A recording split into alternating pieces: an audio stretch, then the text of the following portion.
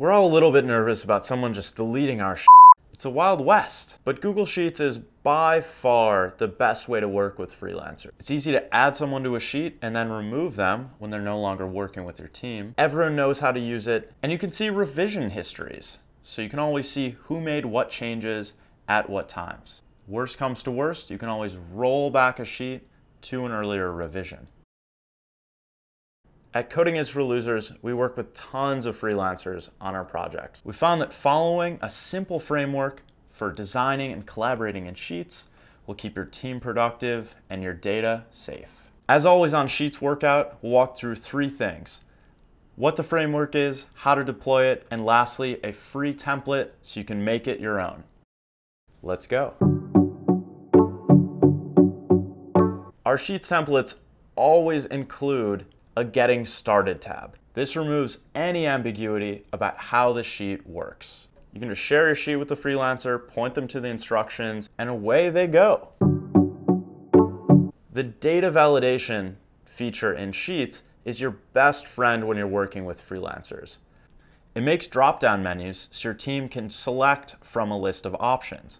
We always keep our data validation options on one settings tab. It guarantees that freelancers won't freestyle when they're working in your sheets.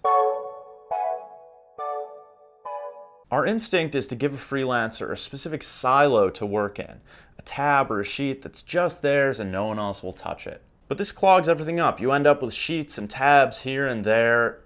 You can't aggregate them all up. It's pretty annoying.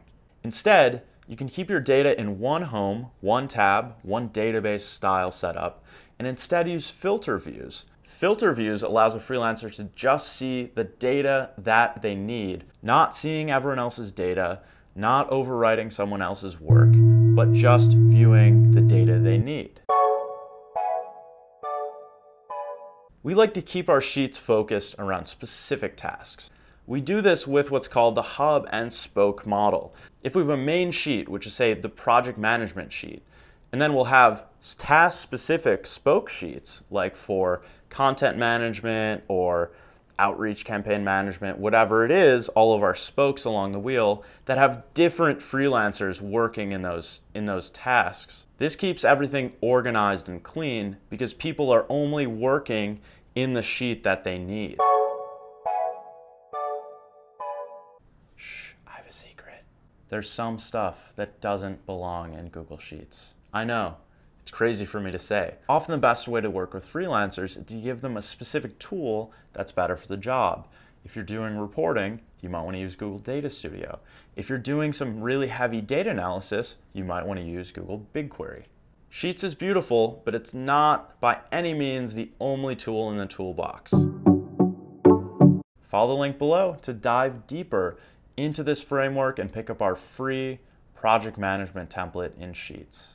And we'll see you again in another episode of the Sheets Workout by Coding is for Losers. 1, 2, 3. That's a wrap.